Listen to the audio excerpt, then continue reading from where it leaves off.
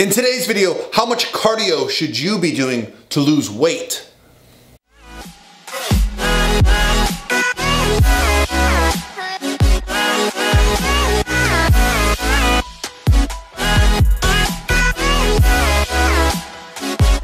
All by myself.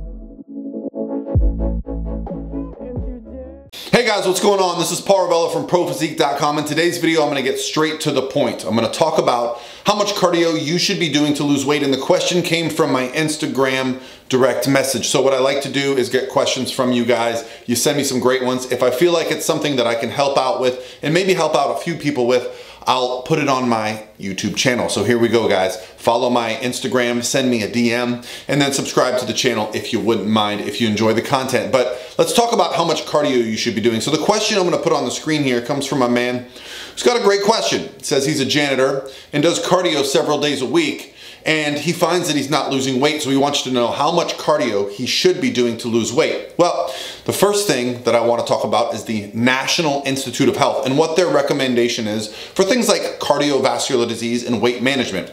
And a lot of the recommendations I found were very similar. 4 to 5 days a week, 30 to 60 minutes of cardio or exercise activity that's actually considered rigorous. What do I mean by that? Well, you know, probably being a janitor might not be enough. Okay, rigorous I would consider something that's more kind of purposeful. So if you're going for a walk, it's a brisk walk. If you're doing some resistance training, you know, you're doing it with purpose and not just sitting around texting on the machine between sets with very low intensity of your training, okay? When I say rigorous, you know what rigorous means. Rigorous to one person can mean something different, right? My man Doug Miller, his rigorous workouts would kill the average man. So it doesn't need to be a Doug Miller workout. It doesn't need to be a professional bodybuilder workout. It doesn't need to be, you know, a CrossFit world champion workout. It needs to be rigorous for you.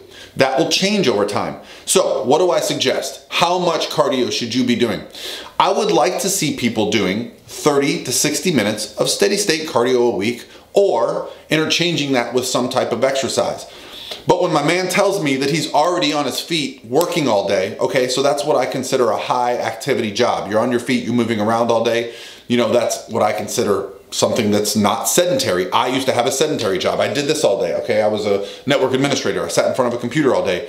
I had to go do something rigorous. I had to go play basketball or get off my feet to move. This guy doesn't need that to happen, okay? He's already doing that. Plus, he's adding cardio on top of that, okay? If you're adding cardio on top of stuff, if you're doing 30 to 60 minutes of cardio 4 or 5 days a week and you're not seeing weight loss, well, then here's what we need to do. Start paying attention to diet. It's that simple. You know what's going on. You know how you gain weight. You do not gain weight by eating a nice, healthy diet. You eat and gain weight by eating like crap.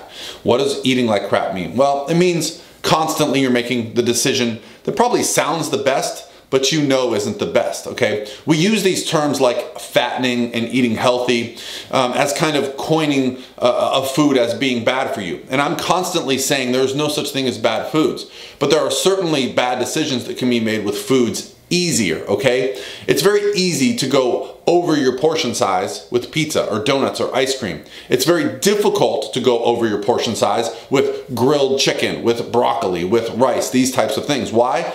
Because they create more satiety. They're not as calorie dense. So what you need to do, my man, is start tracking your diet. Now, I'm not saying you need to be specific with anything, but what I would suggest is just start paying attention to how many calories you're taking in a day. Track your calorie intake for a week and don't change anything. Don't be like, oh, I'm tracking. Okay, maybe I'll skip the soda. Maybe I'll skip this donut. Don't do that. Track your diet for a week and understand that you're probably taking in way too many calories for what you're doing. And you might just be balancing out what you're doing with the diet by doing some cardio. And that's why you're not seeing weight loss. The only way to lose weight is to be in a caloric deficit. You have to create a caloric deficit.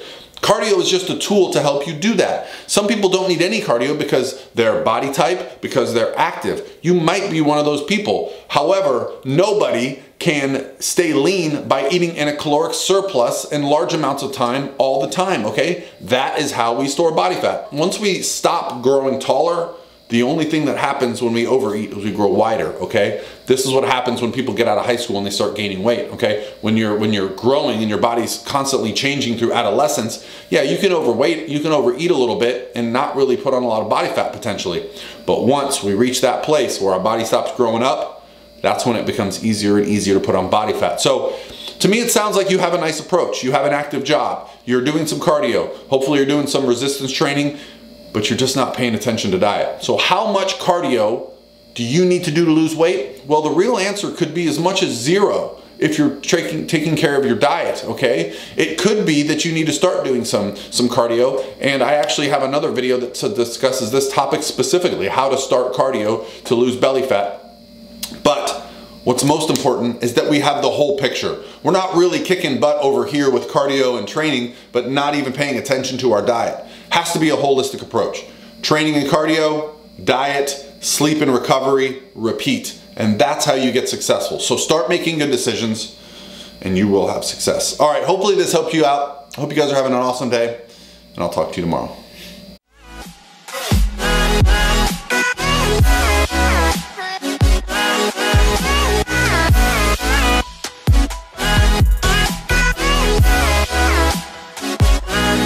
By myself.